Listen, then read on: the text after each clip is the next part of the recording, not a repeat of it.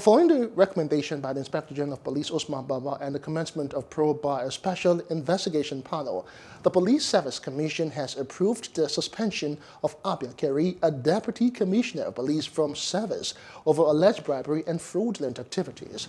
Head of Press and Public Relations of the PSC, Ani, announced this in a statement in Abuja on Sunday. Ani said the Commission had also directed the IGP, Usman Baba, to furnish it with information on development in the matter for necessary further action. Ani said the suspension took effect from July the 31st and would subsist pending the outcome of the investigation in respect of Kyari's indictment by the Federal Bureau of Investigation, FBI. Hello, hope you enjoyed the news. Please do subscribe to our YouTube channel and don't forget to hit the notification button so you get notified about fresh news updates.